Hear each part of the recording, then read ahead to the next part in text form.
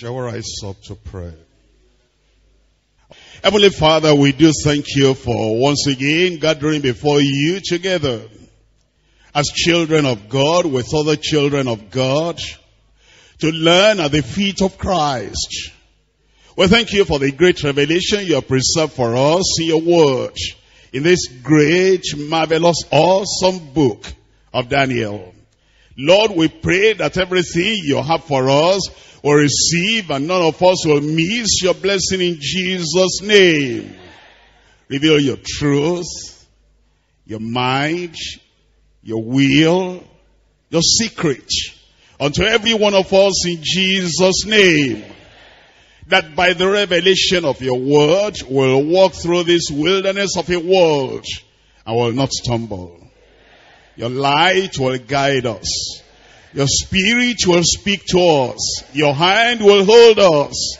And then your power will strengthen us until we appear before you face to face in glory land in Jesus' name. Bless us together, Lord, and those who are still coming, speed them up, that we will enjoy your blessings together. In Jesus' name we pray. Once again, I welcome every one of you to our Bible study tonight. It's always a blessed time, a wonderful time, as we come together and we open the pages of the scripture of truth. And tonight we have something very essential, very important. The Lord wants to reveal unto us. Pick that word, take that word, hold that word, reveal. Whenever you come to the Lord, He wants to reveal something covered, something veiled, something hidden, something that has been kept secret from the minds of men. He unveils, He reveals, He opens up. He takes the lead away. That's a special thing the Lord did for Nebuchadnezzar through Daniel by the Spirit of the Lord in the passage we're looking at today. And that is what God wants to do for you to see the revelation of what He has for you. As you look at the title of the Bible study, The Amazing Recovery, the Amazing Rediscovery of a Lost Revelation. You remember, if you were here last week, that Nebuchadnezzar had a dream, a frightening dream, an awesome dream, a great dream. But when he woke up, he had forgotten. And the details of what he saw in the dream, even though he had forgotten, troubled him, frightened him. It was a great dream that alarmed him. And so he was thrown into a period, a point of crisis in his life. He called all the magicians and astrologers and all the sorcerers of the land, the wise men of the land of Babylon, to come and rediscover the dream. But they said, "O king, this is rare. This is an impossible request to demand. Nobody had ever demanded this of any of the people, members of the cabinet or the parliament or wise men of any land. Tell us the dream, and then we will show you the interpretation." He said, "But I told you just now, I've forgotten all about it. But you must discover it and tell me. If you don't tell me, I'm going to kind of cut you in pieces. You're going to lose your life." Then they said, "O king, don't do like this, because this is impossible." He became angry. He became furious. And then he commanded, he set up a decree that all those wise men should be destroyed, killed, and their houses made dunghill. You will remember that we have three brothers there, friends, companions, fellows in the same faith: Daniel, Shadrach, Meshach, and Abednego. They were part of the wise men of Babylon because they had been trained, and were part of the people that surrounded Nebuchadnezzar around his throne. And so they were looking for Daniel, Shadrach, Meshach, and Abednego so that they could be killed. That's the point where we were last week. And now we want to find out, how did the whole story turn out? What now happened to our three friends and Daniel the champion? We're looking at it now from verse 17. Open your Bible with me in Daniel chapter 2, verse 17. Then Daniel went to his house and made the thing known to Hananiah, Mishael, and Azariah, his companions, that they would desire mercies of the God of heaven concerning this secret, that Daniel and his fellows should not perish with the rest of the wise men of Babylon. Obviously, you can tell it was a time of crisis for the king and for the wise men in Babylon. The king had had a dream which he had forgotten. It was not an ordinary dream. It was a dream whose meaning and fulfillment will span the whole period of the times of the Gentiles. It was a dream that revealed the conflict of the ages. The conflict of the powerful kingdoms of the world, which will culminate in the destruction of all the kingdoms on the earth. And then the establishment of the kingdom of Christ, eternal kingdom.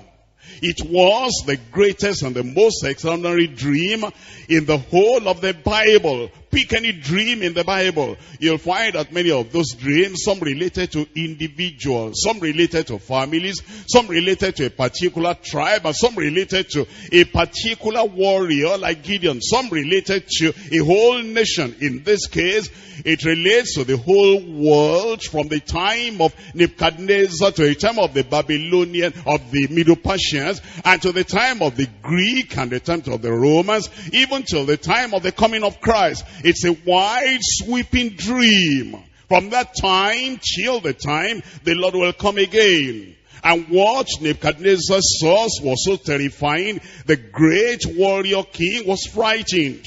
The dream greatly troubled his spirit, and he woke up alarmed and terrified. What details in the dream actually terrified him? What details alarmed him? We don't know. He didn't even remember. He had forgotten, but he remained agitated and frightened. In the course of history, as this prophetic dream unfolds, as shaking and kingdom-destroying wars will claim many lives in violent deaths, the sight of what will happen in the coming centuries would make strong men tremble and will make stout hearts quake.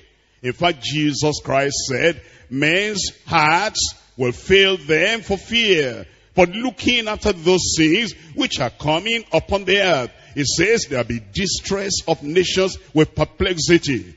And actually, the fear, the trembling, the quaking of Nebuchadnezzar was a kind of prelude, a foretaste, a representation of the distress of the nations with perplexity that will come upon the kings and the nations of the world, upon the princes and the people all over the Gentile world.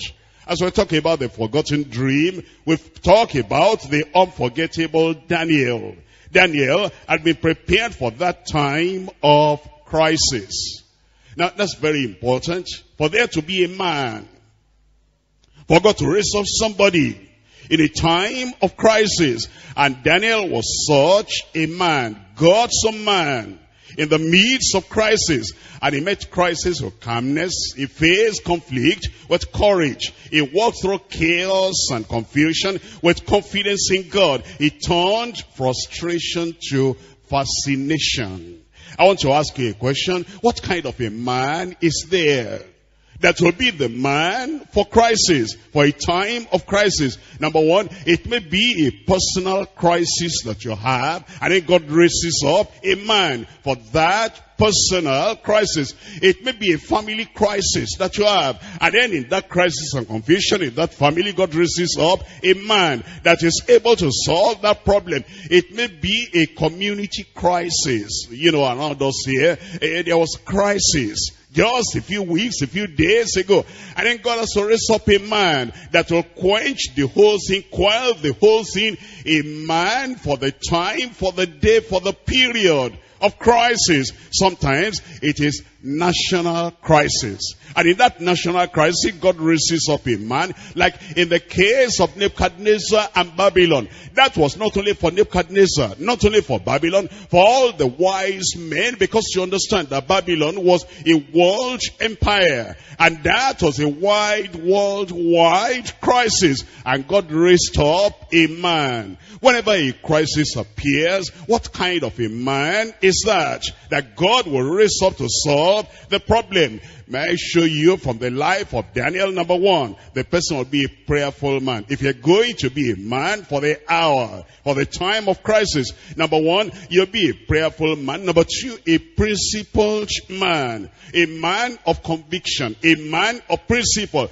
that says, there is where I stand. And not only that, number three, a prepared man. You see how God had prepared Daniel for this hour, for this time, because God had actually equipped him and prepared him that he'll be able to discover the dream and the vision and then be able to interpret. Number four, he'll be a pure, impartial man you cannot bribe.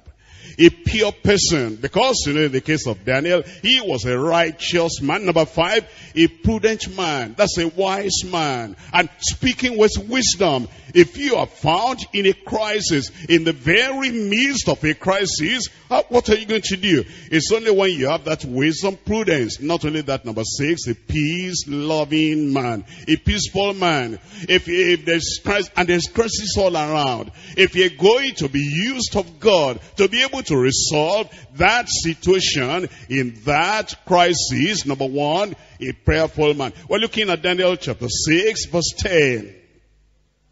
Daniel chapter 6 verse 10. Now when Daniel knew that the writing was signed, he went into his house, and his windows being open in his chamber toward Jerusalem, he kneeled upon his knees 3 times a day and prayed and prayed and prayed and gave thanks before his God, as he did aforetime. If you're going to be a man, a woman that is able to resolve problems and bring peace in the time of crisis, you'll be a man, a woman of prayer. In fact, what did Daniel do? He went to Shadrach, Meshach, and Abednego, and he said, come on now, we need to pray. And they prayed. Not only that, a principled man, a person of principle, a person of conviction, that you know that this is the will of God.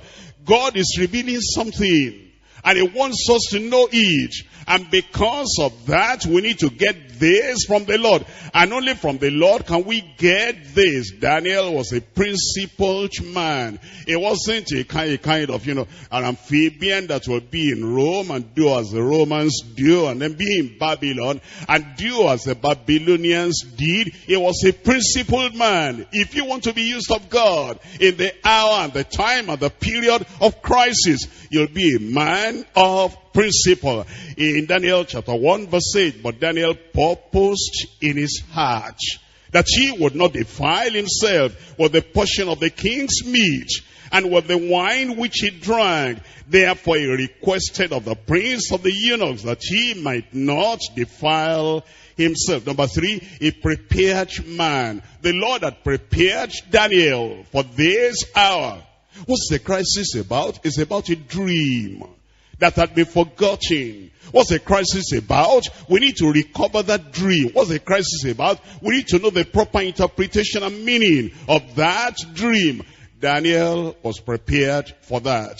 Before a crisis comes, if you're going to be the man God will use to resolve that situation, that problem, the Lord must have prepared you before that time. In chapter 1 of Daniel, verse 17, it says, and as for these 4 children, God gave them knowledge and skill in all learning and wisdom. And Daniel had understanding in all visions and dreams. He was a prepared man. And you know about Daniel, number 4, was a pure person, righteous, holy, pure. Pure within and pure without. He wasn't fooling around with all the other Babylonians and doing the things they did and eating what they ate. and dressing the way they dressed, and speaking using the same foul language that they used. No, he was a pure, perfect man. In Daniel chapter 6, I'm reading from verse 4. Daniel chapter 6 verse 4, then the presidents and the princes sought to find occasion against Daniel concerning the kingdom, but they could find none occasion nor fault. For as much as he was faithful, neither was there any error or fault found in him. Number 5, he was a prudent man. That means he was a wise man. That man had wisdom, quiet wisdom, profitable wisdom, problem-solving wisdom, and fear-subduing wisdom. The kind of wisdom that made him not to panic when there was a problem, because he knew there must be solution to every problem on earth. And as long as God is still alive, and we still believe in him, and we are associated, affiliated, and we are related to him, we know he will give us the solution to the problem. The kind of wisdom that you have, that you know, the wisdom of Christ and the wisdom of the Lord is available for you. We're looking at Daniel chapter 2, and I'm reading from verse 14. Daniel chapter 2, verse 14. Then Daniel answered with counsel and wisdom. He answered with counsel and wisdom. And then if you're going to be a person that will solve problems at the time of crisis, sometimes it's even church crisis, religious crisis, a community where you live, the community of faith, the people that believe in the Lord. There is a misunderstanding, there is a conflict, and there is a crisis. And God is looking for a man, God is looking for a woman that will bring solution to the crisis in the local church you belong to. That means then, if you're going to be a man like that, you'll be a peace-loving man, a peace-loving woman. And that was the kind of life that Daniel lived. It was never found in any conflict. It was never the originator of any confusion. He was a peace-loving man. In Matthew chapter 5, I'm reading from verse 9. Matthew chapter 5, verse 9. Blessed are the peacemakers, the peacemakers. The peace was not there before. The mind of Nebuchadnezzar was agitated and frightened. And then the magicians and the wise men of Babylon, the Chaldeans, were afraid and panicky for their lives. But now here comes a maker of peace that brought peace in the community. Blessed are the peacemakers, for they shall be called the children of God. I pray you'll be such a believer, that you'll be prayerful, principled, prepared, pure, prudent, and peaceful. We're looking at Daniel chapter 2. As we look at our study today, we're looking at the amazing recovery of a lost revelation. The amazing recovery of a lost revelation. We're dividing it to 3 parts. Number 1, praying for God's divine revelation with confidence. Praying for God's divine revelation with confidence. Number 2, praising God for divine revelation during crisis. After you pray and God answers the prayer. And then praising God for divine revelation during crisis. Number 3, proclaiming God's divine revelation with courage. Proclaiming God's divine revelation with courage. We come to point number 1. Daniel chapter 2, we're reading from verse 17 once again. Then Daniel went to his house and made the thing known to Ananiah, Mishael, and Azariah, his companions, that they would desire mercies of the God of heaven concerning this secret, and that Daniel and his fellows should not perish with the rest of the wise men of Babylon. Then was the secret revealed unto Daniel in a night vision. Then Daniel blessed the God of heaven. From what we have learned already, from last week we started this section, the executioner, that is the captain of the king's guard, had gotten to Daniel already. And he came to execute, he came to kill, he came to destroy. And then Daniel said, why is the king's commandment and decree and demand so urgent? Why are we in a hurry? What are we making haste about? And then the man revealed everything to Daniel. And then we're told that Daniel answered with counsel and with wisdom. He was calm and composed. Fear, worry, anxiety, panic will lessen man's ability to think clearly. When you're afraid, you're not able to think clearly. And then will lessen his ability to act wisely.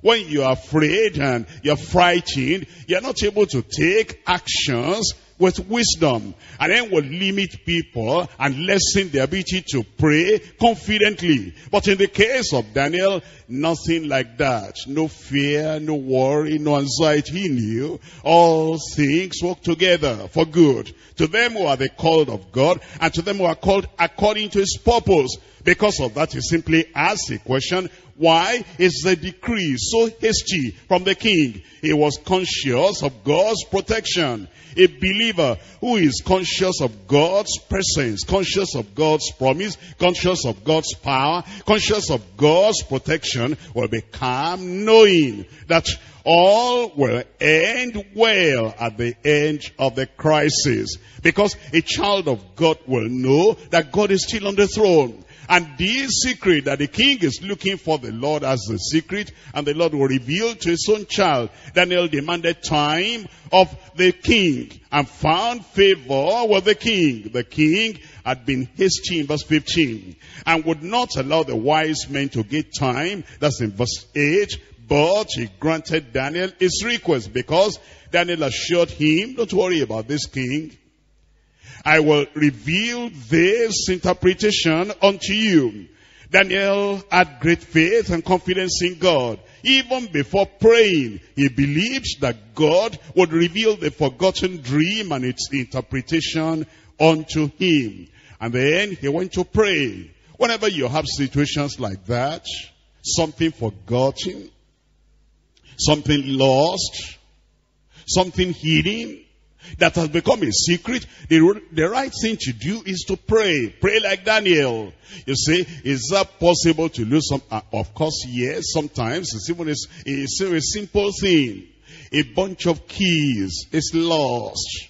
And you need to have that key to be able to get into where you have deposited something very important. Not only that, beyond a key, a certificate is misplaced, lost, hidden, forgotten. And you need to present that certificate in a place where maybe you are going for an interview, but now the thing is lost. You cannot find it. There's something more than that. A child is missing. And that child that is lost is not dead, it's somewhere. And you're looking for that child. And now you need to pray and be able to have revelation of the Lord to be able to discover where to find that child. Sometimes you take somebody to a meeting, a retreat, or a church meeting. And while you are within the crowd, the child, the person is missing. You look here and there. Where is this fellow? And the community is bothering you, troubling you. Where is the man? Where is the woman? Produce the man. Have you gone to sacrifice the woman? The woman is lost. And you want to discover this secret. Sometimes it's your wife. She traveled out. And then you expected she should have come back yesterday. But she's not there. Where is she? And we're calling here and there, and yes, she's still alive. There's something happened. And by the way, you are now almost dying of hypertension and fear and panic because you cannot discover where she is. That's why we're studying about Daniel, that it comes to a point in somebody's life. Something missing, something lost, something hidden, something forgotten. We must recover now. That's why we're looking at Daniel. How did he recover this? How did he discover what had been forgotten and hidden and lost? Daniel called his companions to prayer concerning this secret. That they had to pray for revelation and inspiration. It was not a prayer by curious men wanting to see spurious miracle of revelation. Their lives were at stake. Their lives were in danger. And the sentence of death was hanging on all the wise men of Babylon. If the secret would not be made known unto the king, they must pray or perish of the rest of the wise men of Babylon. And this was a secret. Can you see in this passage how many times it's referred to this secret or the secret? Let me show you. We're looking at verse 19. Look at verse 19. Then was the secret revealed. It's referred to as secret. And then you look at verse 22. He that revealeth deep and secret things. Everybody knew this was a secret. That's why they mention it over and over. In verse 28, it says, but there is a God in heaven that revealeth secrets. And then in verse 29, as for thee, O king, thy thoughts came into thy mind upon thy bed, what should come to pass hereafter? And he that revealeth secrets maketh known to thee what shall come to pass. And then in verse 30 it says, but as for me, this secret is not revealed to me for any wisdom that I have more than any living. And so everybody knew that this was a secret they were looking for. And when you think about secret, come on to Deuteronomy chapter 29. Deuteronomy chapter 29. I'm reading to you there from verse 29. Deuteronomy chapter 29, verse 29.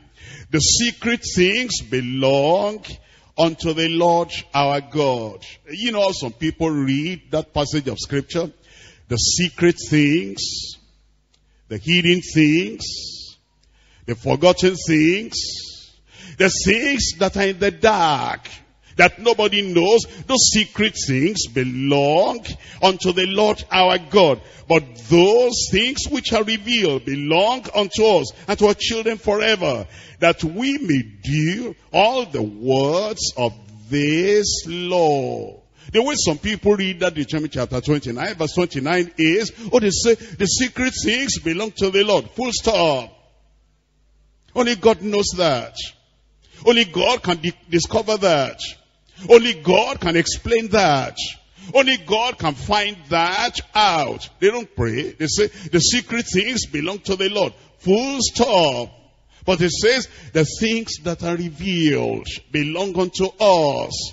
How will those secret things be revealed? Just do like Daniel and go and pray. And go and seek the face of the Lord. And seek for the mind of the Lord. What does he want to do about this? How does he want to reveal this unto his own children? And if we pray, those secret things will be revealed to us in Jesus' name. Now you'll see that Daniel, he made use of something. He called the other people. He wasn't going to pray alone. He called the other people to pray along with him. We're looking at Psalm 50. Psalm 50, I'm reading from verse 5. Gather my saints together unto me. That's exactly what Daniel did. He didn't gather sinners together. And there's not going to be much coming out of a prayer meeting that you have with saints and sinners, believers and unbelievers, Christians and criminals. No.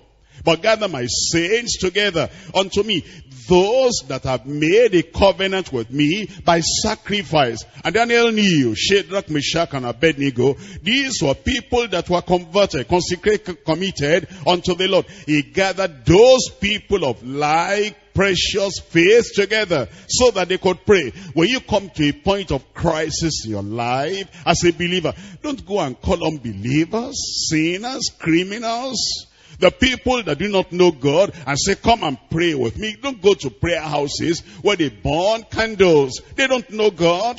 They do not have the Spirit of God. Neither do they have the touch and the transformation of God in their lives. But people of like precious faith, people of uncompromising life, people of uncommon faith, following after the Lord, those are the people to gather together. Gather my saints together unto me, the people that have made a covenant with me by sacrifice. And then it says in verse 15, and call upon me in the day of trouble, in the day of crisis, in the day of trial, and I will deliver thee, and thou shalt glorify me. The Lord will deliver you. You will not die with the people of Babylon, but life will come to you in Jesus' name. Jeremiah chapter 33, I'm reading from verse 3. Jeremiah chapter 33, verse 3. Call unto me, and I will answer thee. In the day of crisis, don't forget the promise of God. You know what people do? In fact, it's because of fear. When crisis arises, and when crisis comes, immediately you get into panicking. You get into fear. And you're trembling. And that makes you to forget the promises of God. But if you are calm and cool and collected, and know that the crisis does not unseat God, the crisis does not kill God, the crisis does not dethrone God. God is still on the throne. Whatever the conflict and whatever the crisis and whatever the problem, God is still there. The promises are still there. And prayer is still a possibility. And the people of God can still hold on to the promises of God. And so don't ever forget, in the day of trouble, in the day of crisis, in the day of conflict, it says, call unto me, and I will answer thee and show thee great and mighty things which thou knowest not. Isn't that what Daniel had? The dream that nobody knew, the interpretation that nobody knew. He called upon the Lord, and the Lord showed him that which he knew not. I just read to you in Daniel chapter 2, how this is referred to over and over as a secret. The question is, what kind of man, what kind of woman does God reveal the secrets to? And that takes us to Psalm 25. Psalm 25. If you want to be a favorite of God, that the secret is revealed unto you. As you're opening Psalm 25, let me ask you a question on your journey while you're going to Psalm 25. If you have a secret, who do you reveal the secret to? Every Dick and Harry on the street? No. Everybody living in your community? Of course, no. We have a secret, something very precious. This is a precious secret unto you. Who do you reveal that to? Somebody you trust, somebody you love, a bosom friend, a person that is very close and intimate to you, a person of the same heart and the same affection with you. You say, come on now, come and hear something. I'll whisper it in your ears. You must know this. This is a secret with me. Those are the people who reveal secrets to. Who are the people that God reveals his secrets to? Not every Dick and Harry. Not every church goer, not every Bible carrier, not nominal Christians, those who are Christians in name, but not Christians in nature. Who are the people that God reveals his secrets to? In Psalm 25, I'm reading from verse 14. The secret of the Lord is with them that fear him, and he will show them his covenant. The secret of the Lord is with them that fear him. The people that love the Lord, reverence him, honor him, fear him, and they want to obey him. Those are the people that have the secrets of the Lord. And if you want some secrets revealed unto you, revelations given unto you of things that are hidden, of things that many people do not know, then become close to God, honor God, reverence him, fear him, obey him, and be a righteous man, a righteous woman, following after the Lord. Then will the secret of the Lord be revealed unto you. In Proverbs chapter 3 verse 32. Proverbs chapter 3 verse 32.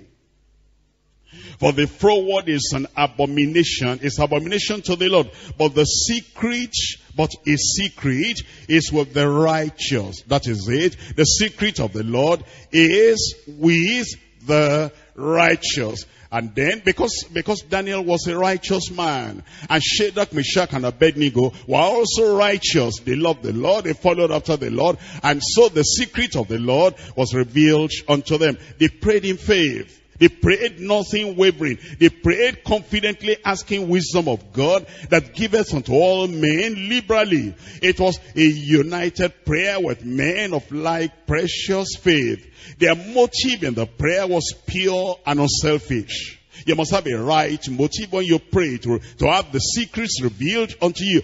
There was no selfish desire or lust. It was to save lives, the lives of others, and to provide solution to the king's dilemma and problem. You see, when you want solution to the problems of other people, and the Lord knows there's no selfish ambition, there's no selfish thought, there's no selfish personal sin. No, to be able to solve the problems of other people, that's why you are praying. Then God will reveal what you want him to reveal.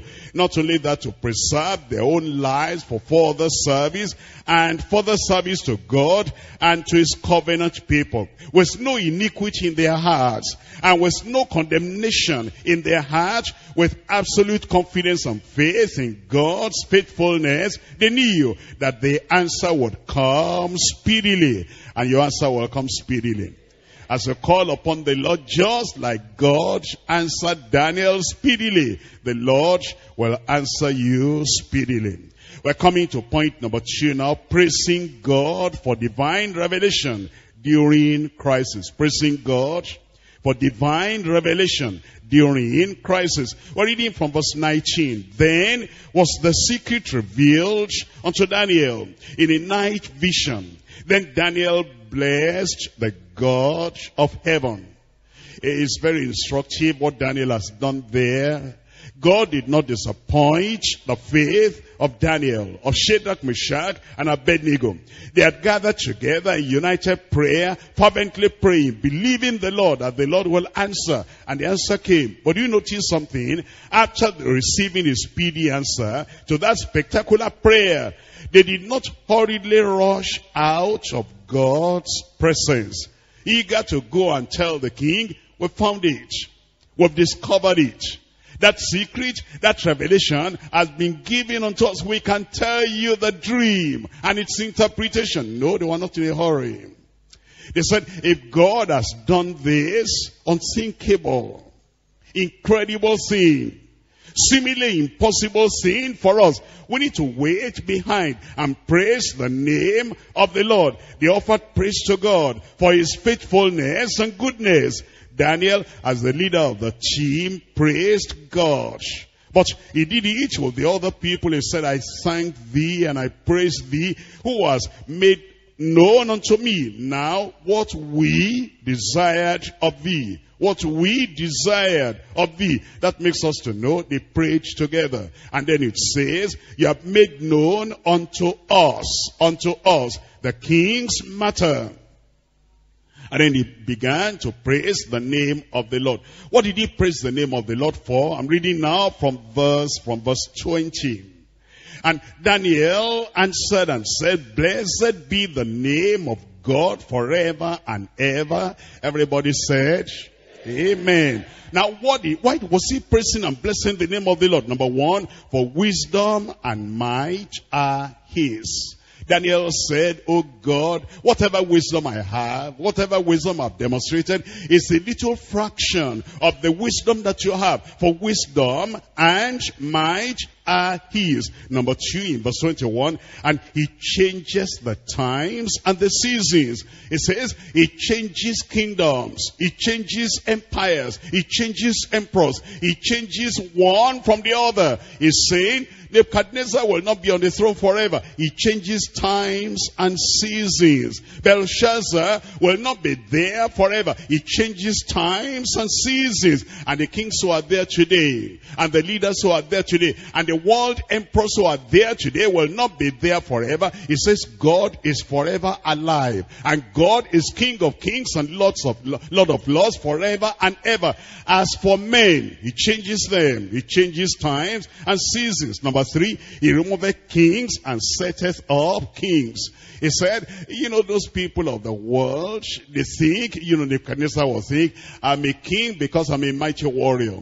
And then somebody in the world, the president will say, I'm there because my people voted for me. And then a governor will say, I am there because I won the majority of the votes. Another person will say, I am there because of who I am, my riches. I spent a lot of money in campaigning. And then now I am here because of the work of my hand. Everybody knows I'm better than every other person, every other contestant for the position. And Daniel says, no, he removed kings and setteth up kings. It says it's by the prerogative of God, by the decision of God. He puts one there and then gets another person off the place. And then number 4, he giveth wisdom unto the wise and knowledge to those that know, that have understanding. It says it is God that does everything. Have you seen anybody with wisdom? God gives him wisdom. Have you seen anybody with understanding? It is God that has given that understanding. That means then you have what you have because God has given it to you. He has what he has because God has given it to him. She has what she has because God has given it to her. And then number 5, it says, he revealeth the deep and secret things. And it says it doesn't matter how deep into the earth. It doesn't matter how deep into the secrets of the hearts of men. However deep, however high, however far away. There is a God in heaven. Number 5, he reveals deep and secret things. Number 6, that tells us now in verse 22, he knoweth what is in the darkness. He knows the thing in darkness. It doesn't matter. It may be a kind of darkness that you couldn't see anything or see anybody, but God knows everything in darkness. Number 7, the light dwelleth with him. That's what he was thanking God for. That's what he was praising God for. He went beyond just the dream, just the revelation that he had now. And he said it's good to praise the Lord, thank the Lord, and bless the name of the Lord. See what the Lord has done, and see the depths of his understanding, and see the greatness of his gifts he has given to his own people. Let me show you number 1, that wisdom and might are his. Wisdom and might are his. I'm looking at Jeremiah chapter 32, verse 19. Jeremiah chapter 32. You'll see that the praise of God coming out of the mouth of Daniel is based on the scriptures. That man was saturated with scripture. That man was filled with scripture.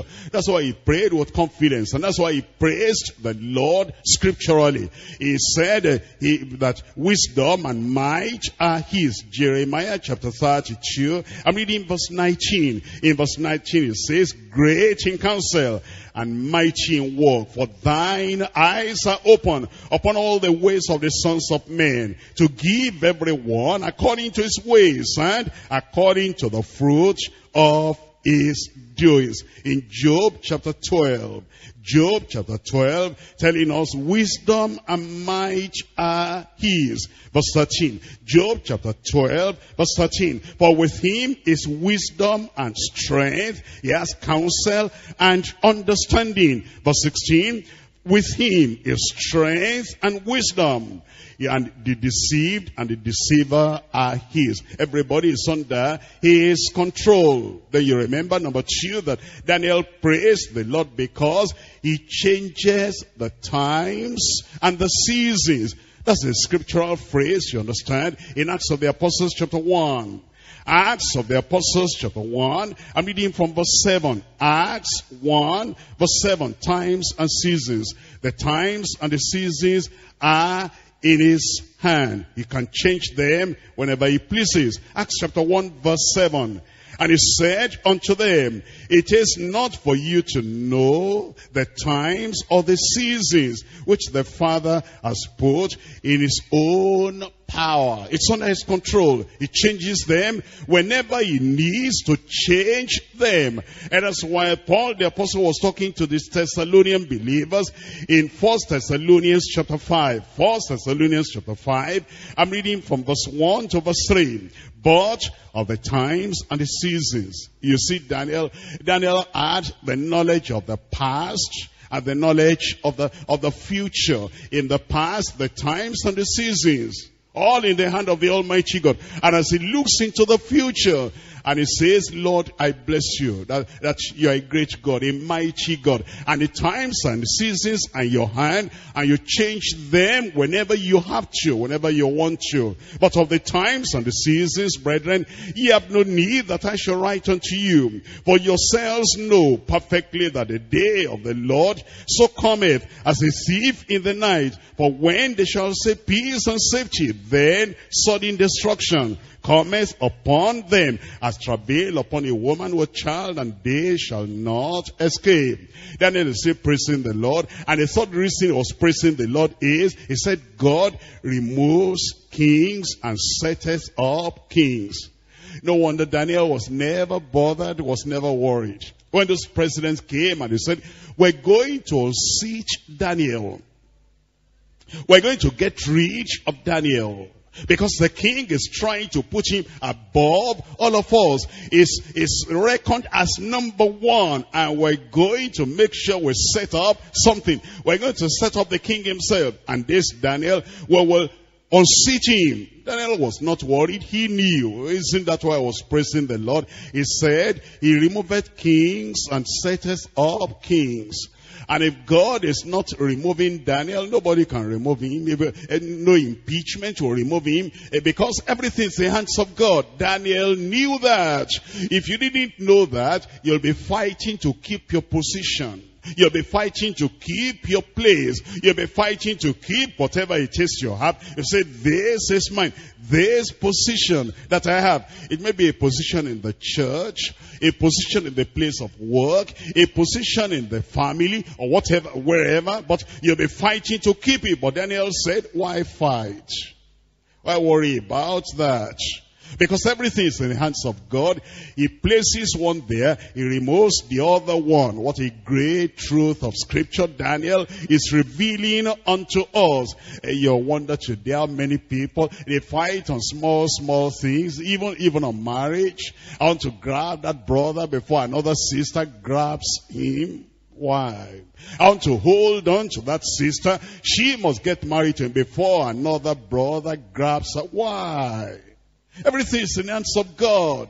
Relax and understand, whatever God wants will be, and whatever God does not want will not be.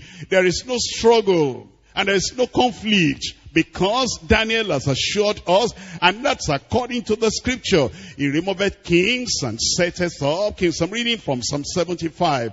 Psalm 75 verses 6 and 7. For promotion cometh neither from the east, nor from the west, nor from the south. But God is judge. He putteth down one and setteth up another. And that's what Daniel said. That's why I was praising God. If you knew that in your heart, every condition in your life, every situation in your life, you'll be praising God. When it appears that that thing, that position is slipping off away from you, you'll say, don't worry. If it's mine, it will come back. If it's not mine, bye-bye. Let it go. In Daniel chapter 4, I'm reading verse 17. Daniel chapter 4. We're looking at the latter part of verse 17. Daniel chapter 4, latter part of verse 17.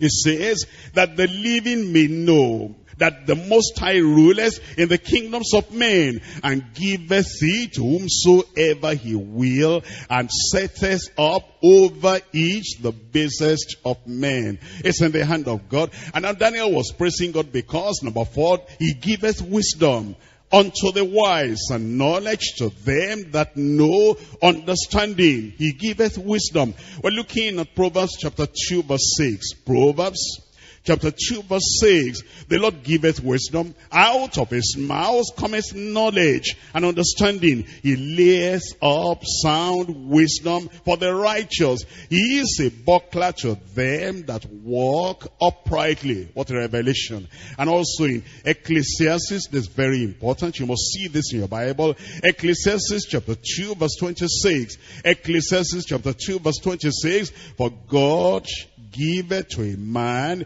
that is good in his sight wisdom and knowledge and joy. No cause for envy, no cause for jealousy. You see that other brother, looks like he has gotten wisdom. No jealousy. Look at that sister, she's got some knowledge. No jealousy. You see that individual, that believer, is full of joy, unspeakable joy. No jealousy, because God giveth to a man that is good in his sight. You get interested in the Lord, and you get a kind of so intimate with the Lord, and you'll find what he gives to other people, he'll give to you. God giveth to a man that is good in his sight wisdom and knowledge and joy.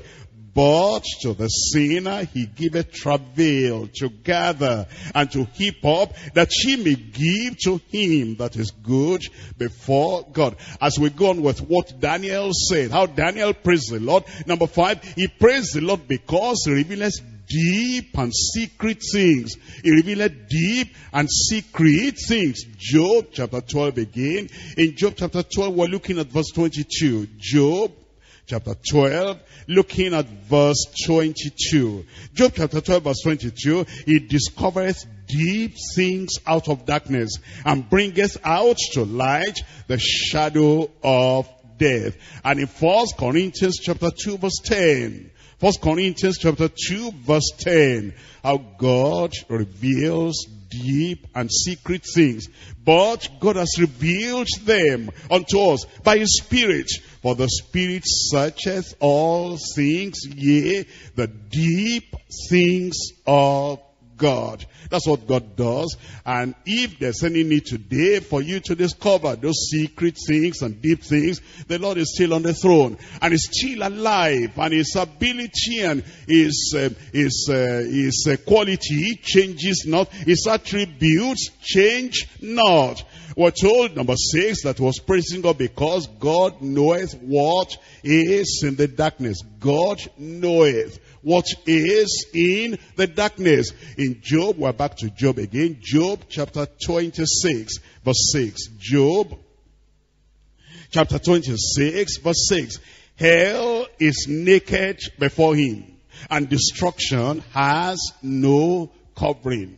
That means then he knows everything, whether it's in the darkness or in the deep, in the ocean, anywhere. He knows everything. Everything is naked before him. We're looking at Hebrews chapter 4 verse 13. Hebrews chapter 4 verse 13. How everything is open before God, known to God, naked before God. Neither is there any creature that is not manifest in his sight, but all things are naked and opened unto the eyes of him with whom we have to do. And now number 7, light dwelleth with him. It says light dwelleth with the Almighty God. That's why it brings everything to light. In 1 Timothy chapter 6 verse 16. 1 Timothy chapter 6 verse 16.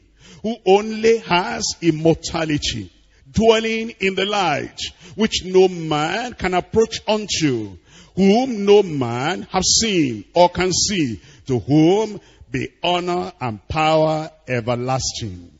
Amen. In 1 John chapter 1 verse 5. 1 John chapter 1, we're reading from verse 5. Here we're told about the Almighty God. Light dwelleth with him, and he dwells in the light. We're told, this then is the message which we have heard of him, and declare unto you that God is light, and in him is no darkness at all. If we say we walk in the light, if we say we have fellowship with him and walk in darkness, we lie and do not the truth. But if we walk in the light, as he is in the light, we have fellowship one with another, and the blood of Jesus Christ, his Son, cleanseth us from all sin. And so you find what this man, Daniel, was praising God about. And which you will praise the name of the Lord. Will glorify the name of the Lord. Daniel had prayed, and the answer was given to him and to his companions. That was no ordinary answer to an ordinary prayer. The answer proved that God is greater than all gods. It proved that God is that the gods of the Gentile nations are impotent, are powerless, are worthless. That the wisdom of the world is foolishness with God. That Daniel and his friends were serving the true and the living God. And that the God of heaven is the only one worthy of our worship. Like Daniel and his companions, we must always praise God for his merciful intervention in our lives. When God has intervened in your life, when God has answered your prayer, when God has removed the death threat upon your life, when the Lord has cancelled the decree of the Babylonian king upon your life, when your family is preserved because of the mercy of God, we must thank the Lord and bless the Lord and praise the name of the Lord for his goodness and for his preservation, for the fulfillment of his promise upon our lives. We'll come now to point number 3, proclaiming God's divine revelation with courage. Proclaiming God's divine revelation with courage. We're looking at it from verse 24. Daniel, I'm reading from chapter 2, verse 24. Therefore Daniel went in unto Arioch, whom the king had ordained to destroy the wise men of Babylon. He went in and said unto him, destroy not the wise men of Babylon. Bring me in before the king, and I will show unto the king the interpretation. You see that? It said, because Daniel was there, the lives of many other people were preserved. Because you are there, the lives of many other people can be preserved. You can be a life giver rather than a source of death and destruction in the lives of other people. A life carrier, a life giver, transferring life to other people. Verse 25, then Arioch brought in Daniel before the king in haste, and said thus unto him, I have found a man. Arioch, did he find Daniel? I said, did he find Daniel? No, Daniel found him. And we make the same mistake. He will say, I have found the Lord. The Lord is not lost. Who is lost? The Lord has found us. Amen. It's the Lord that found us. Some people, when they're giving testimony, praise the Lord. Last year, I was a sinner and now I'm saved. But you see, last year I found the Lord. Last year the Lord found me. He found you. Thank the Lord, he has found you. And then he brought you out of the wilderness of sin and out of the condemnation, out of the death penalty. The Lord found you. But Arioch said, I found a man of the captives of Judah that will make known unto the king the interpretation. Verse 26, the king answered and said to Daniel, whose name was Belteshazzar, art thou able to make known unto me the dream which I have seen and the interpretation thereof? Daniel answered in the presence of the king and said, the secret which the king has demanded cannot the wise men, the astrologers and the magicians and the soothsayers show unto the king. But there's a God in heaven that revealeth secrets and maketh known to the king, to Nebuchadnezzar, what shall be in the latter days. The dream and the vision of thy head upon thy bed are these. Verse 29, as for thee, O king, thy thoughts came into thy mind upon thy bed. Daniel is going beyond what was even demanded. And Daniel said, before I tell you the dream, O king, I know your thoughts. I read your thoughts. He was not in the house with him. Do you see the quality of a spiritual man? Do you see the quality of a man whose eyes are opened, whose lives are touched, who have the gifts of the Spirit? Knowing the thoughts of the king. even before the king went to bed that night. As for thee, O king, thy thoughts came into thy mind upon thy bed. What shall come to pass hereafter? And he that revealeth secrets maketh known unto thee what shall come to pass. But as for me, this secret was not revealed to me for any wisdom that I have more than any living. Stop there for a moment. I cannot go beyond that verse without explaining something to you. You know, sometimes we look at courageous people, and Daniel was a courageous man.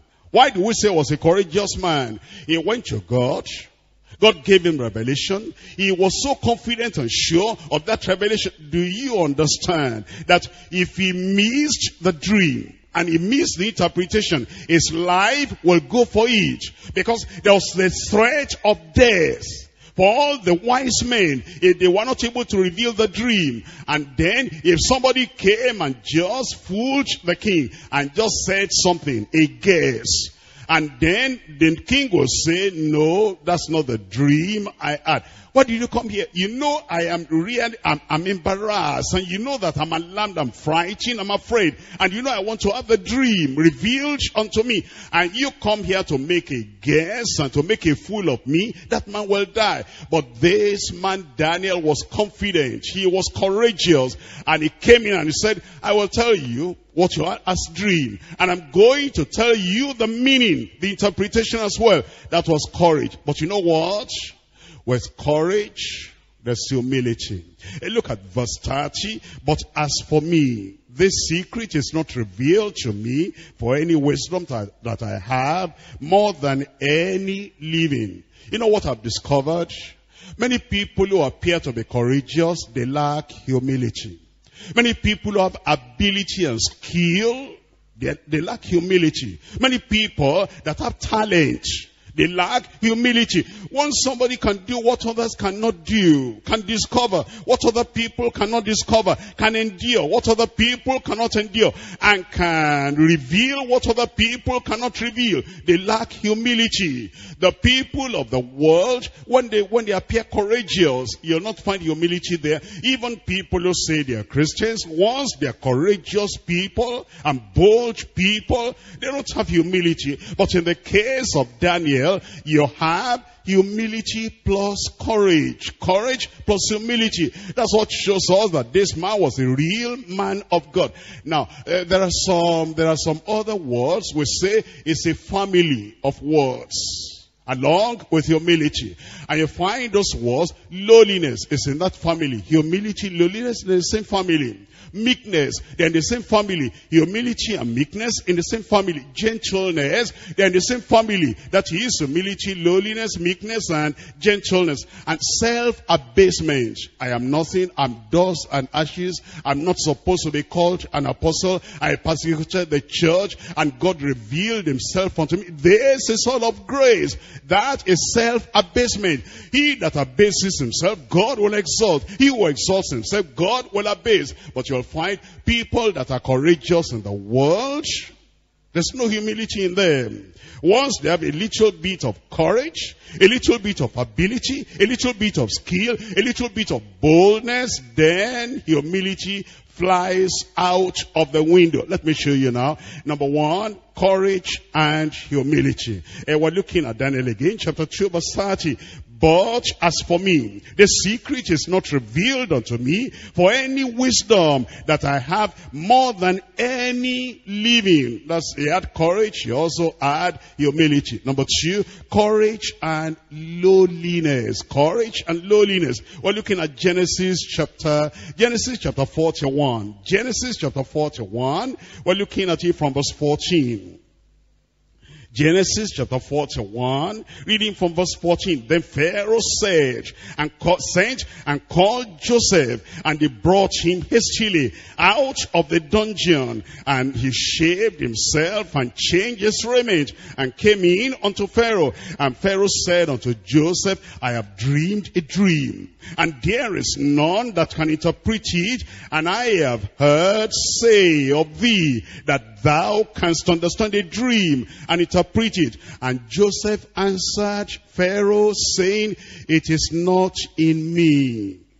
Pharaoh said, I've heard of you, I've had great comments about you, and I've heard how knowledgeable you are, how wise you are, and how you are able to get the secret things revealed. And Joseph said, it is not in me. God shall give Pharaoh an answer of peace, courage, and lowliness. You see, if you're a real child of God, if you have courage, there must be humility there. If it is courage and pride, you are not a child of God. If it is courage and haughtiness, courage and, a kind of, you bulldoze through people because I'm courageous. That's not the courage of a child of God. The courage of a child of God goes along with humility. The courage of a child of God goes along with lowliness. I'm talking number 3 now is courage and meekness. Courage and meekness. We're looking at Numbers chapter 12. Numbers chapter 12. We're reading verse 3. Numbers chapter 12 verse 3. Now the man Moses was very meek above all the men that were upon the face of the earth. If anybody had any excuse to be proud, I think Moses had an excuse to be proud. That's the man that stood before Pharaoh. That's the one that his rod became a serpent. That's the man whose rod swallowed up all the serpents, all the rods of all those magicians of Egypt. That's the one that raised up the rod like this. And then you find that Joshua was conquering all the Amalekites. That's the one that stood before the Red Sea. And then the Red Sea was parted in two. That man was a man of courage. A man that was able to lead those 3 million Jews in the wilderness. Sometimes they wanted to stone him. Sometimes they asked for food and for this and for that. That man was a courageous man, and yet with meekness. That's how we know a child of God. Those who are not children of God, all they have is courage.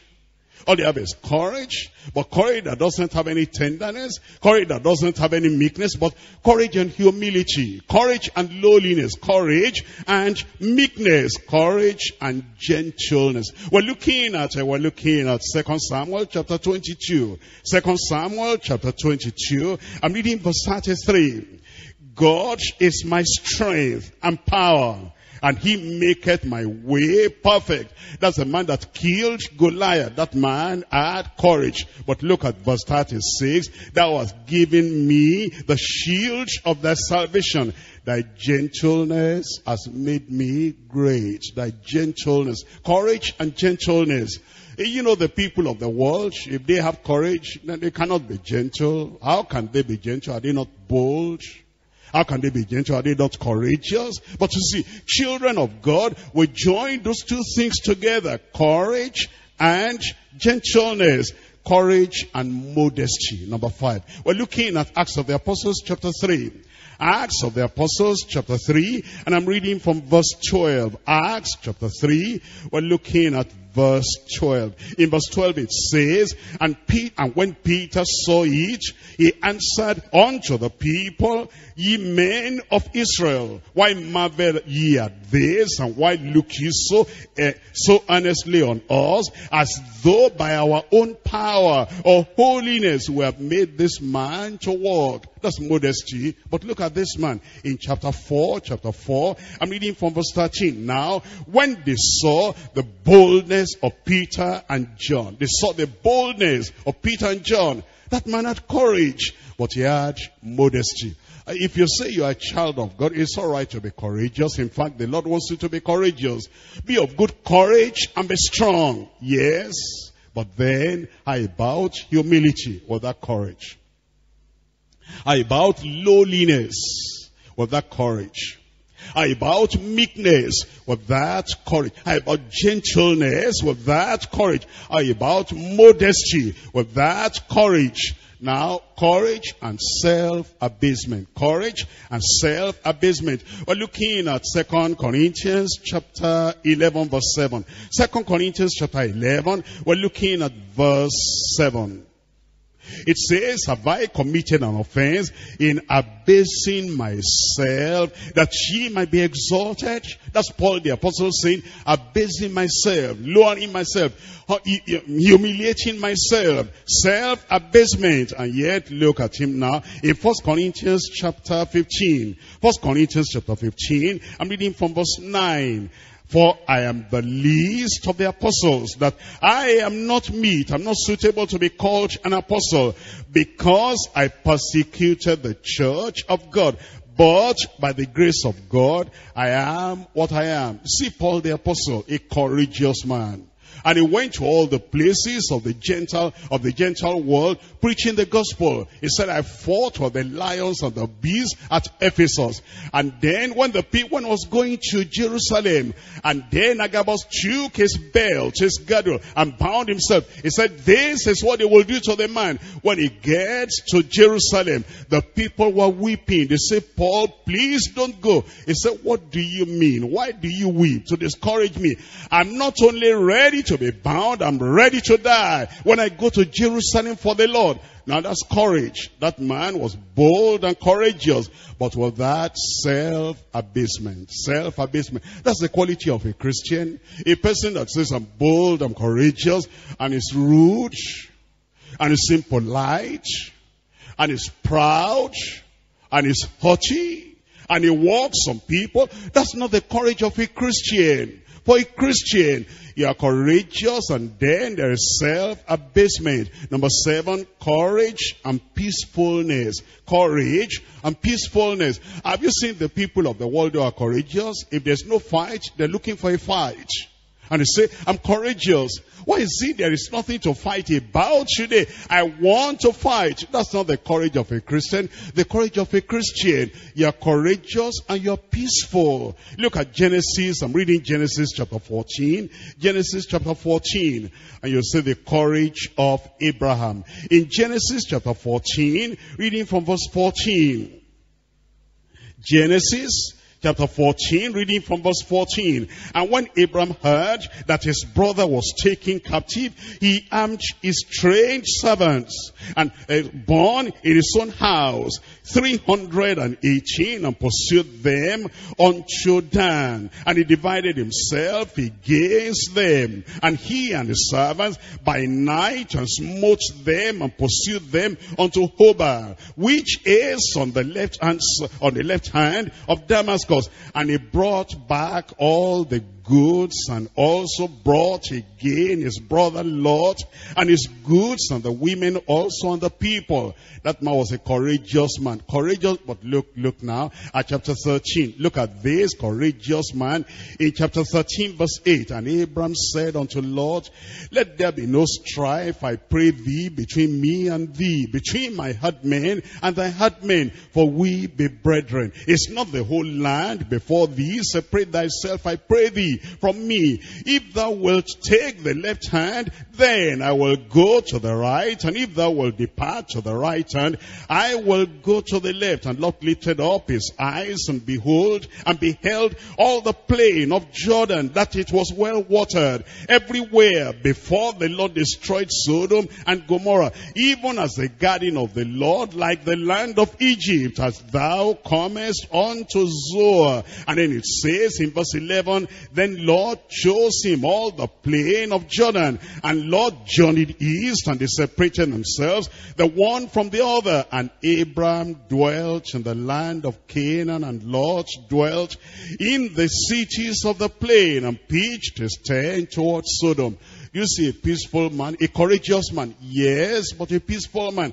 And that's the irony or the paradox of the courage of a true believer. A true believer has courage. Yes, we have courage. Courage against Satan, and courage against the people of the world, and courage against anything that will stand against our faith. When it comes to standing for the faith, honestly contending for the faith once delivered unto the saints, yes, we are bold and courageous. We must be bold and courageous. And yet, with that courage, you must join humility. With that courage, there must be a present lowliness. With that courage, there must be a practical meekness. With that courage, there must be a visible gentleness. With that courage, there must be an ongoing modesty. With that courage, there must be the self-abasement with peacefulness that you demonstrate. That's how we know the children of God from the children of the world.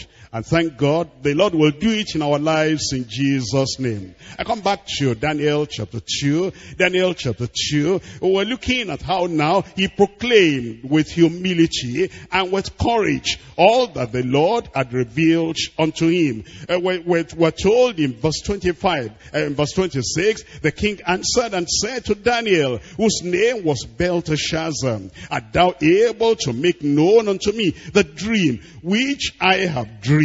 And then he said in that verse 20, in that verse 26, and the interpretation thereof. And Daniel answered in the presence of the king and said, the secret which the king has demanded cannot the wise men and the astrologers and the magicians and the soothsayers show unto the king. But there is a God in heaven that revealeth secrets. What did he do? He gave all the glory to God. What do I have? I should give all the glory to God. What do I know? I should give all the glory to God. What do I possess? I should give the glory to God. What has been revealed unto me? I should give all the glory to God. What do you have that you have not received? And of everything you have, everything you know, everything you possess, everything you can do, you give all the glory to God like he did. We're looking at Jeremiah chapter 1. Jeremiah chapter 1. We're looking at it from verse 7. That we must declare the truth of God with courage and with boldness. There should not be any uncertainty in our tone, in our stand, when we're declaring, proclaiming the truth, the revelation of the Lord. Declare it with courage. Jeremiah chapter 1 verse 7. But the Lord said unto me, say not, I am a child, for thou shalt go to all that I shall send thee, and whatsoever I command thee, thou shalt speak. Be not afraid of their faces, for I am with thee to deliver thee, says the Lord. Then the Lord put forth his hand and touched my mouth. And the Lord said unto me, behold, I put my words in thy mouth. That word is in your mouth. You have the gospel and you are going to deliver it and declare it and proclaim it to other people in Jesus' name. In Hosea chapter 3, I'm reading from verse 4. Hosea chapter 3. We're looking at it from verse 4. Hosea chapter 3 verse 4. For the children of Israel shall abide many days without a king, and without a prince, and without a sacrifice, and without an image, and without an ephod, and without teraphim. Afterward shall the children of Israel return, and seek the Lord their God, and David their king, and shall fear the Lord and his goodness, and in the latter days. That's telling us then that by the grace of God, as we return to the Lord now, He's going to give us and show us His favor in Jesus' name. As we go on, we're looking at Ezekiel chapter 38. Ezekiel chapter 38. I'm reading from verse 8. Ezekiel 38. Reading from verse 8. 38 verse 8. After many days, thou shalt be visited. In the latter times thou shalt come into the land that is brought back from the sword, and is gathered out of many people against the mountains of Israel, which have been always waste. But it is brought forth out of the nations, and they shall dwell safely, all of them. You say, what's the relevance of that to what we're reading? What did Daniel say that makes us to look at all these passages talking about after many days and as well in the latter years? Well, already Daniel said to Nebuchadnezzar, you are thinking about what will happen in the latter days. What will happen at the end of time. Your mind went from what it is now at the period of the Babylonian Empire until the very last time. And then Daniel is saying, you're not the first one to think about the future, about the latter days. Amos thought about that. Ezekiel spoke about that. Even even in fact, as you come to the New Testament, and you're looking at 2 Timothy chapter 3, it talks about the latter days and the latter time, the things happening that will happen in the future. That was a bit of it that the Lord was revealing unto Nebuchadnezzar. It says in 2 Timothy chapter 3 verse 1, this know also that in the last days perilous times shall come. And you see, Daniel was preparing the ground. He was saying, Nebuchadnezzar, you are thinking about the latter days, and the Lord has revealed unto you what is going to happen in the latter times. And these are the things revealed over and over in the scriptures. By the time you come next week, we'll get into the dream proper, and then you'll see what the dream is, you'll see what the interpretation is, and you'll see the attachment, the association of that dream with what was going to happen in the future. And thank God, because we know it will not take us unawares. It will not take us by surprise. All those things happening will be fully and well prepared in Jesus' name. And when the Lord shall come, we'll be ready for the Lord in Jesus' name. Now, as Daniel spoke about those latter days and gave that interpretation, he was actually standing in the place, in the position of a prophet. Daniel had become a prophet. In fact, our Lord Jesus Christ referred to him as Daniel the prophet in Matthew chapter 24 verse 15. As a prophet, he revealed divine insight, divine inspiration by the Holy Ghost. He was one of the Old Testament men of God who spake as they were moved by the Holy Ghost. He was sure of the infallibility of the revelation he had received from God, and he said confidently, I will show unto the king the dream and the interpretation. The king had decided and decreed death penalty for the wise men who had prepared lying and corrupt words to speak before him. But now Daniel knew that if he missed the forgotten dream, death was certain and sure. This was no guesswork. His gift of the word of knowledge was truly from God. And at the end, he said, the dream is certain, and the interpretation thereof sure. He even revealed the thoughts of the king's mind before God gave him the dream. Daniel was courageous to speak and to proclaim the divine revelation before the king, because he knew that God is immutable, unchangeable, and his message is infallible. Courageously, he spoke without adding to or diminishing from the divine revelation. And through his faithfulness to God and his unwavering commitment to declare the revealed truth, he reversed the king's death sentence on the wise men of Babylon. If Daniel had been limited and restricted to what he learned with the wise men of the world, he and his companions would have perished with the worldly wise men. The insufficiency of the world's education drove Daniel and his friends to seek the all-sufficiency of God in revelation and inspiration. They laid aside the wisdom from beneath to seek the wisdom from above. The brainwashing of the Babylonian system of education had not affected Daniel in any way. He still implicitly believed in his God. He declared before Nebuchadnezzar, there is a God in heaven that revealeth secrets. There is a God in heaven, and he's still alive today.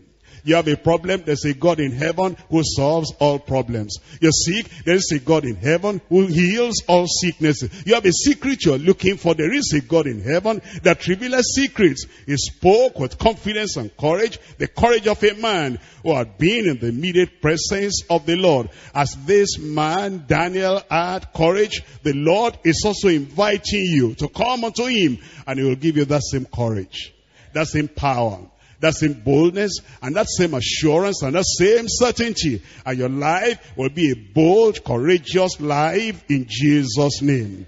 Joshua chapter 1, I'm reading from verse 6. Be strong and of a good courage. You'll be strong. I said you will be strong. Verse 7, only be thou strong and very courageous. It's starting today in your life. And verse 9, have I not commanded thee? Be strong and of a good courage. Be not afraid, neither be thou dismayed, for the Lord thy God is with thee whithersoever thou goest. The Lord will be with you. He will not leave you. As they came to that crisis, and God was with Daniel in that crisis, and it became the solution and not part of the problem. Everywhere you go, you'll be part of the solution. Problems in your life will clear away. Darkness will vanish away. And the light will shine in your pathway in Jesus' name. Let's rise up now and talk to the Lord in prayer. What the Lord has revealed to us today, what we have learned from the Word of God. That we too will be able to have the same boldness, the same courage. The courage that goes along with humility. The courage that goes along with lowliness. The courage that goes along with meekness. The courage that is joined with gentleness. And the courage that goes along with self-abasement. The courage that goes along with peacefulness. Pray to the Lord and say, Lord, I've seen a lot today. Everything I've learned today, oh Lord, I pray you make it practical, visible, workable in my very life. Talk to the Lord in prayer.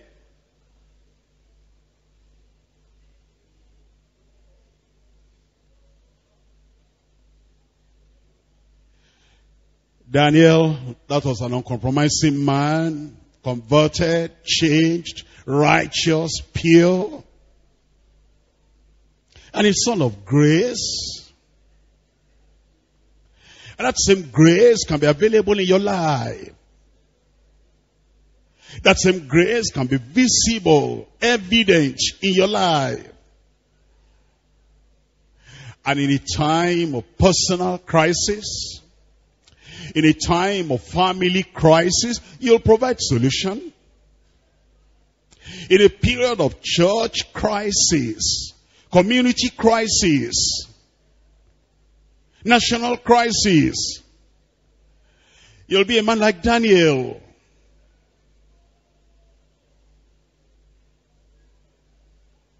Providing solution.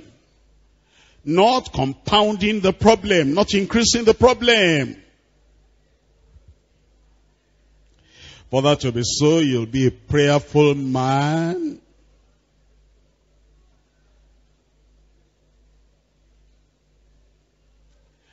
A man who has intimacy with God, fellowship with God, by prayer. You'll be a principled man. Wherever you are, whatever it is, there are things you will not do. A man of principle, a woman of principle, a principled man, a principled woman. And your life will be firm, principled, uncompromising. And when people want to do evil, they'll not invite you. You'll be a salty, wonderful influence in your community. And when crisis arises, you're one of the people they will call. Because they'll know you, identify you as a prepared man. Prepared, the school of prayer. Prepared by the hand of the Lord, fashioned, molded, transformed by the hand of the Lord, prepared for the hour of crisis. A pure man,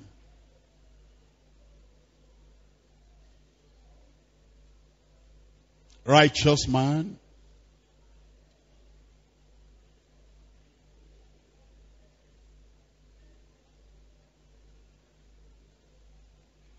that's a man for the crisis hour.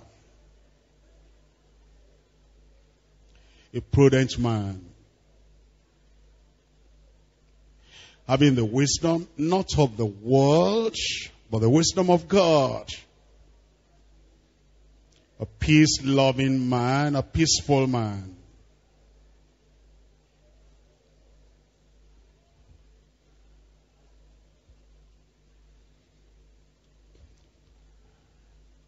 When there's crisis, you'll not be afraid. You will not panic. You meet crisis with calmness because you believe in your God.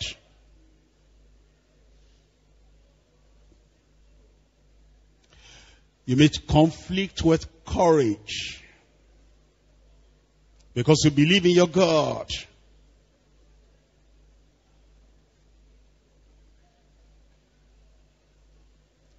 You come into a situation that is problematic. You come with the confidence that God will supply the solution through you. That's who Daniel was. That's how Daniel lived. He knew he had just one life to live, and that life will be a life of solving problems. Solving hard, naughty matters in society, in his community.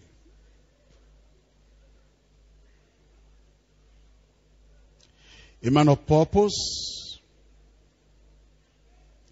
a man of useful, profitable life. The Lord can make you like that. Daniel was not born that way.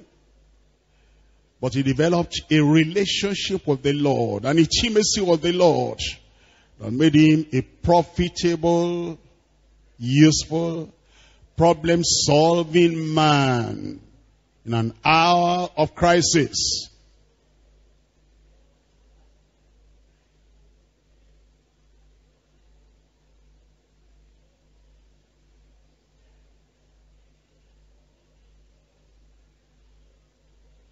Secrets did not surprise him or jolt him.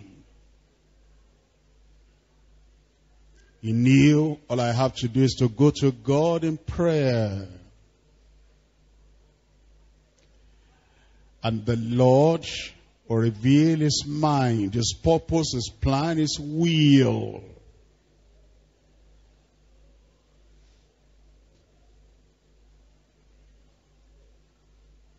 Was a man that prayed a lot, and a man that praised the name of the Lord a lot.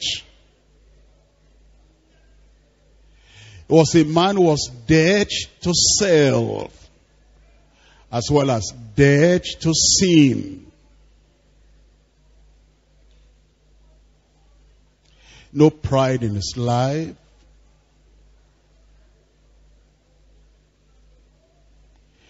No selfish, position-seeking attitude in his life. All he lived for was to exalt God, honor God, bless the name of the Lord. That's the call the Lord is giving you. To come and live a life that forgets self.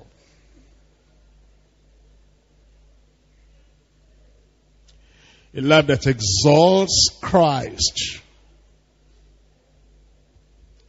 A life that honors God.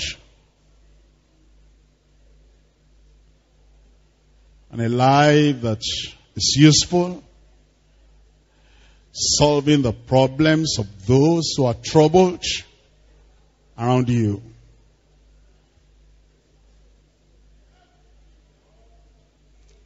God gave that man courage. The courage from heaven. Not the courage from hell. You know, Satan is courageous. But Satan is courageous and wicked.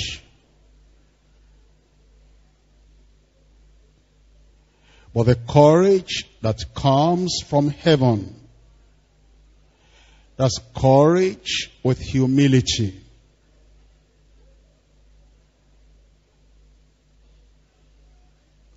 Courage with lowliness.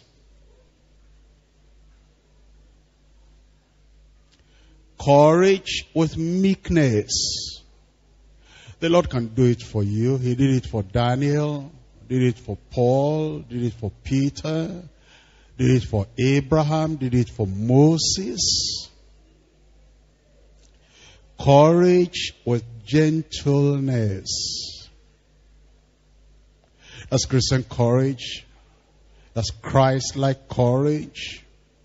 That's courage from heaven. Courage with modesty.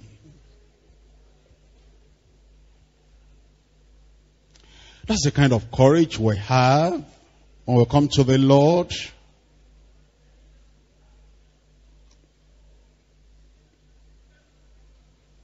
Courage with self-abasement.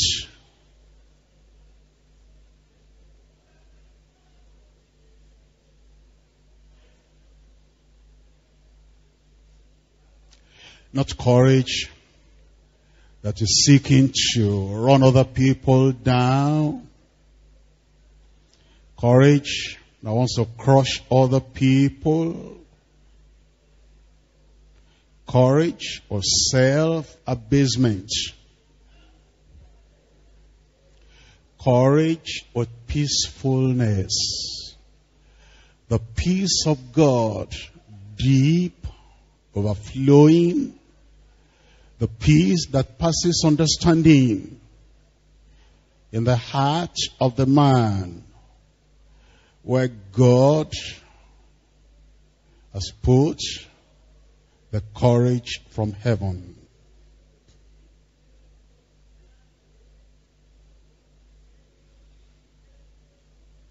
Pray that the Lord will make you that courageous in the hour of crisis.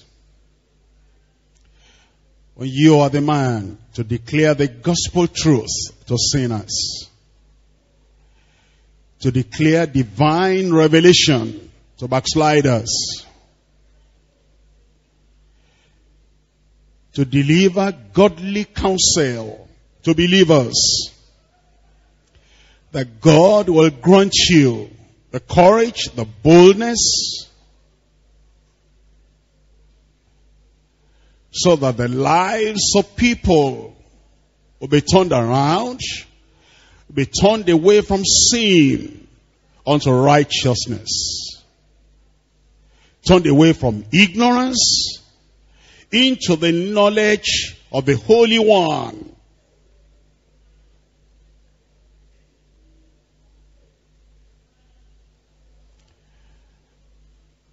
What God has done for others, He'll do for you. He did it for Daniel. He's ready to do it for you.